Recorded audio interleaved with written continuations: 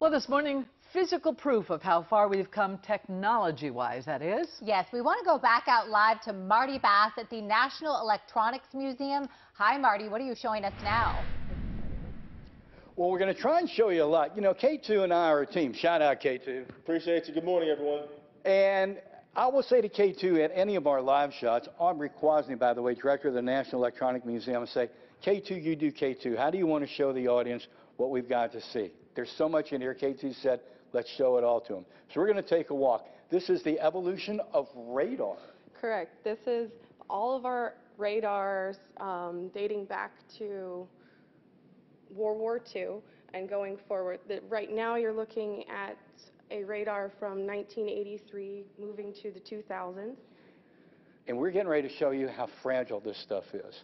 There's an airplane called an AWACS. You're familiar with it. We're going to show you a model of the AWACS. It's what helps ground forces, air forces, have tremendous vision away from the field of operations. What you're looking at on this wall is what's in that big dome. This is a huge AWACS radar array. This is what spins in the dome of that DC-8. That is unbelievable. But let me show you how fragile this is. The reason this is on display and not in the air, Aubrey just pointed out. We've got a dent here and a few other little imperfections. Otherwise, this was serving for almost 50 years.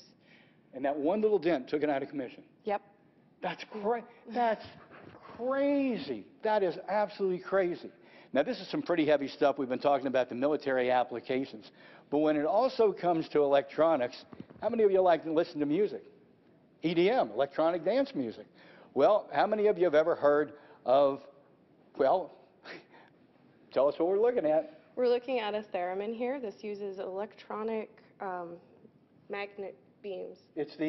Go ahead and play it. This is the precursor of the Moog synthesizer. Hello, caller, you're on the air. What would you like to hear? Yeah, I love your show. Can I hear Pink Floyd's Dark Side of the Moon? That is the precursor of the Moog synthesizer.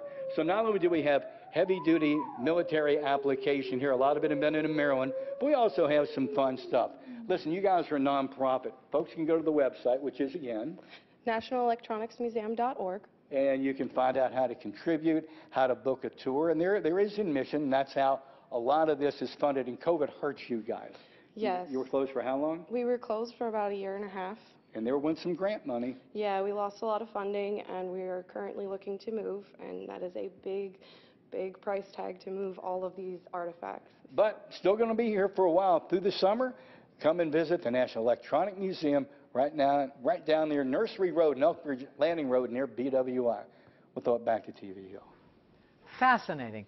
A lot of it went like this over my head, but Yes, I know if I relate. went there and walked around, I would learn a lot. You'd be able to soak it in. Absolutely.